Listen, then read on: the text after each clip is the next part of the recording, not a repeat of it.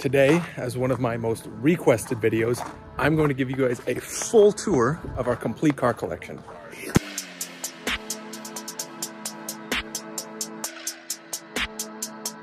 But first, it's way too dark in here. Everything is covered up. So let's get these doors open. The X5 here just looks way too out of place. Let's move it over there.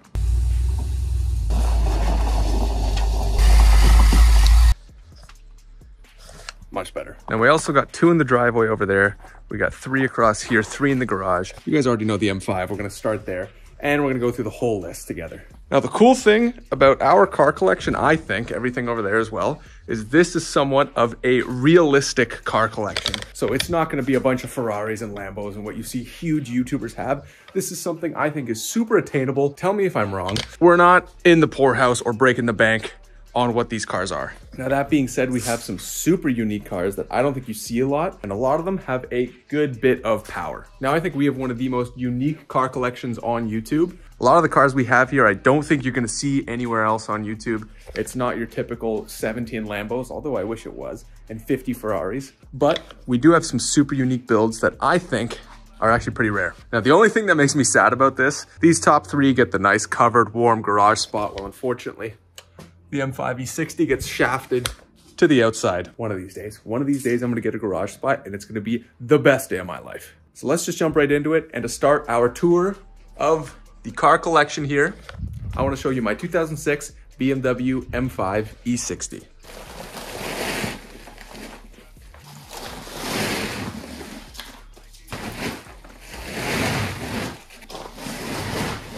Now, as you can see here in Toronto, Canada, we do have a good bit of snow at the moment, and this one is pretty matted down on the cover with the snow, so I'm not gonna fully unwrap it, but you get the gist of it. This is what my whole channel here is about, is building this car. We got so many big plans for it coming up in spring. A little bit about the car really quick if you don't already know. This one in particular has 514 horsepower, 507 stock, but we do have some air intakes at the front that do help us get a little 5 to 7 horsepower extra. We've got the M6 E63 wheels on Michelin Pilot Sport 4s. These tires are an absolute beast in the summer. I love them. In the winter, unfortunately, no good at all. If you want to see a full mod list of the car, I'll leave it up here right now. But very quickly, we got a front lip on it. We got black grills. We've got a trunk spoiler here on the back that you can't see because it's covered, but it's right there. We have a custom Axleback exhaust on the car. It's absolutely amazing. I do a lot of cold starts on the channel. So if you want, check out my other videos. There's tons of starts on it there. I've had the car for 5 years now. It's got 225,000 kilometers on it.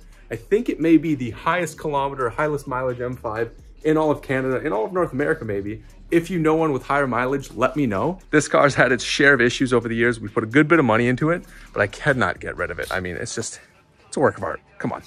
We also just ordered a rear diffuser for the car that's gonna help fill in this gap that we have along the bottom right here. Gonna make it look super clean, super nice. So I'm super excited about that. Coming in 2 to 3 weeks, I'm gonna make an install video on that. Of course, we're doing all kinds of stuff to this M5. I can't wait to show you. So number 1 in our car collection is the BMW M5 E60 V10. Now, just so you guys are aware, we actually have 8 cars total in the collection, 3 in the garage, 3 in front, 2 in the driveway up there. Some are more interesting than others, so I'm gonna spend a bit more time on a few, but just to let you know, we got 8 overall. Now, coming in at number 2 in our car collection is the V12, I believe it's 2011 BMW 760 Li. If you haven't been able to figure it out, we are a bit of a BMW family. Now, this car is absolute luxury through and through. It's got massage chairs on the inside and the front, 2 passenger seats, champagne cooler in the back, V12 engine under the hood here, even bigger than the M5, which makes me a little bit jealous, but it's the way it is. And this car looks like it's straight out of The Godfather, some sort of mafia movie. Now, when you're driving this car, and I've driven it a few times before, you cannot hear a thing. The sound cancellation and the luxury on the inside is absolutely unmatched. This car is so clean. We actually have it debadged here, so it gives the back a really, really clean look. And my favorite thing about this car is you get so much power. You touch that gas pedal and you're going. But the thing is, you don't feel like you're going. You know, you'll be driving down the highway and you'll go, oh yeah, I'm going like 100, 110 kilometers per hour. And you'll look and you're going like 150, 160. The drive in this car is so smooth. You literally cannot feel a bump. You cannot feel anything. Kind of feels like you're driving on a cloud. Super clean car, a lot of power, bit of a sleeper, but overall, very cool, very comfortable. So number 2 in our tour of the collection is the 2011 BMW 760 Li V12. Now, I'm sure you guys have seen this in the background of this video so far, and I'm not going to keep you waiting any longer. Let's get this one unwrapped and I can show it to you. This is my dad's dream. This is my dad's baby right here, and it's a monster.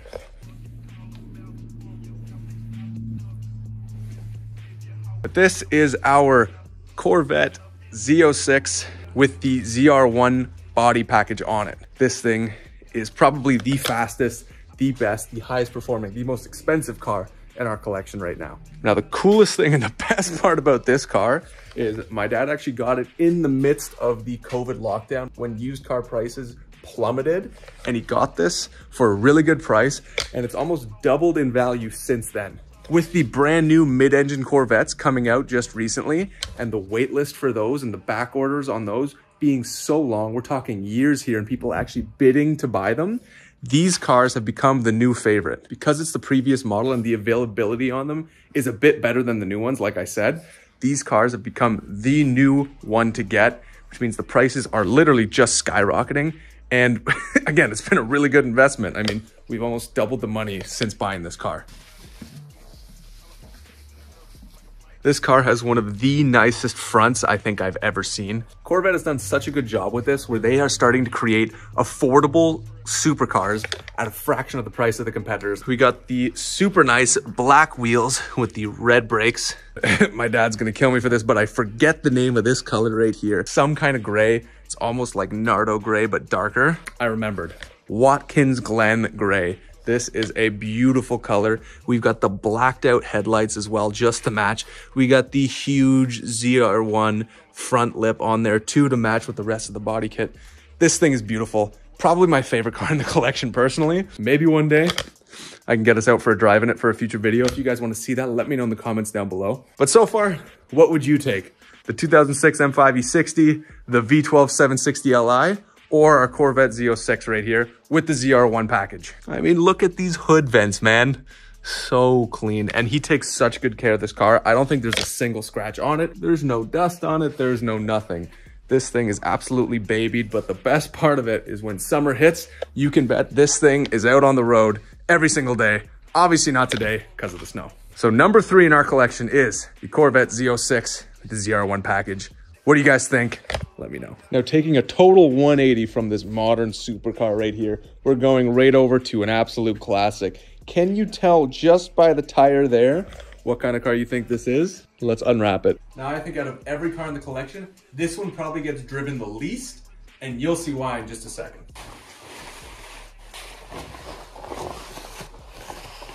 Oh, baby. Are you ready for this? Any guesses? Any guesses?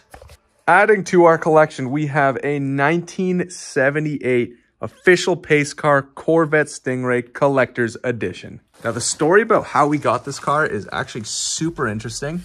Very quickly, we got the official pace car as part of the 62nd annual Indianapolis 500 on May 28th, 1978, as you can see right there. This car is super cool. Look at the inside. Timeless. We got the seats flipped down right now, which is why it looks like that. We got it on the Charger. This one doesn't get driven a lot, as you can see, and as you know why.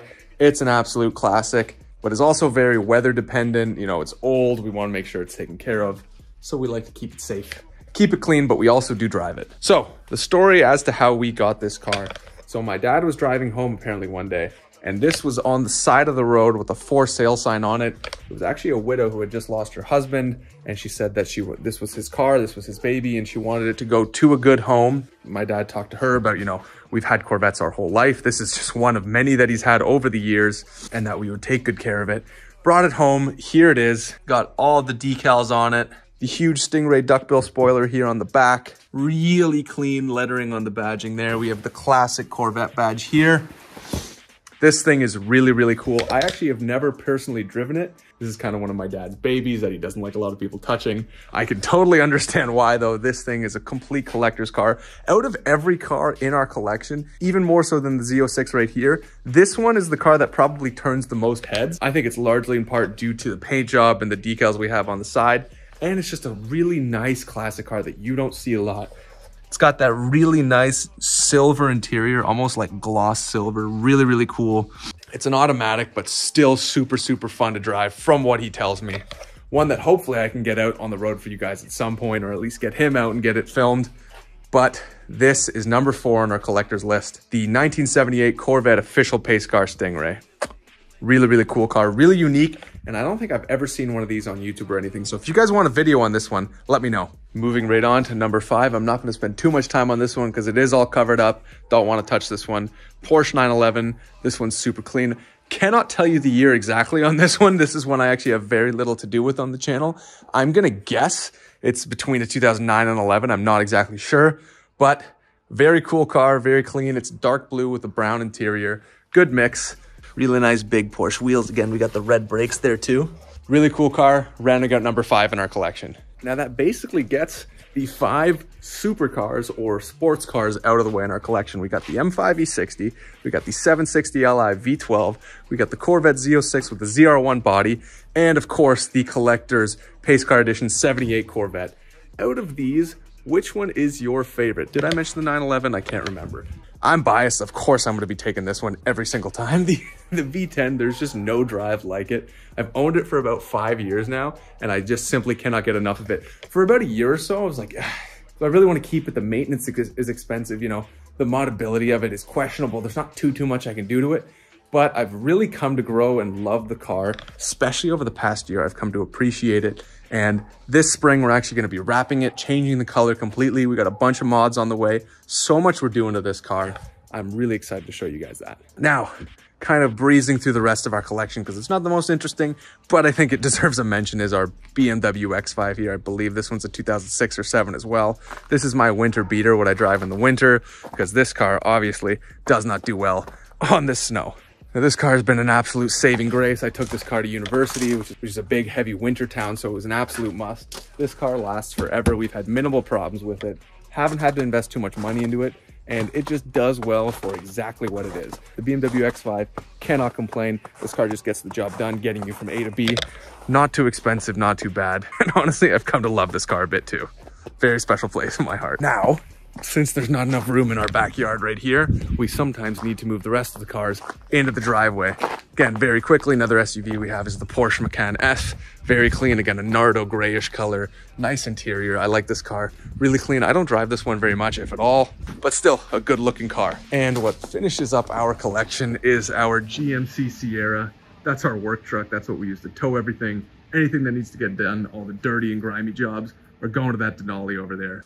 Now the Denali is cool because, again, it's basically a monster truck. It's got everything you need. It's a really rough drive, but it does feel like you're sitting on a mountain when you're driving it, or you're sitting in a boat, because it gets the job done for you.